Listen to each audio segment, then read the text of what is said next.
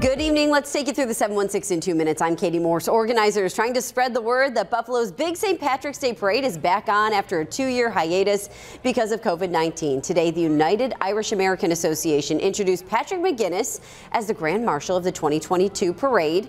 The parade follows its traditional route, starts in Niagara Square in front of City Hall, runs up Delaware Avenue to North Street. The new Grand Marshal looking forward to the opportunity of a lifetime. It is our Irish heritage. It's a fun event. It's the start of spring, and it is, by the way, I believe the third biggest parade in the country, and it's just a good time.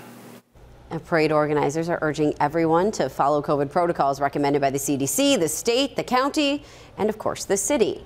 So mark your calendars. The St. Patrick's Day Parade is going to be held Sunday, March 20th at 2 p.m. Again, it goes up Delaware Avenue from City Hall to North Street.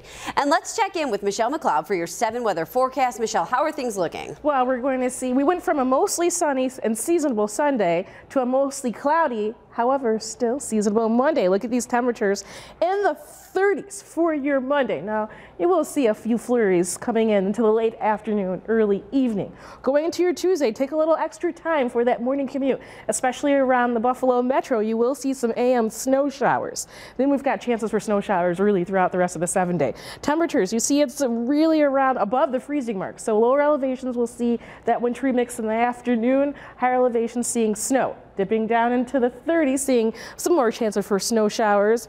Evening and afternoon snow showers on Friday, and going to the weekend I had to move out of the way slowly because we're enjoying the 30s, but then we go to the 20s and then the teens.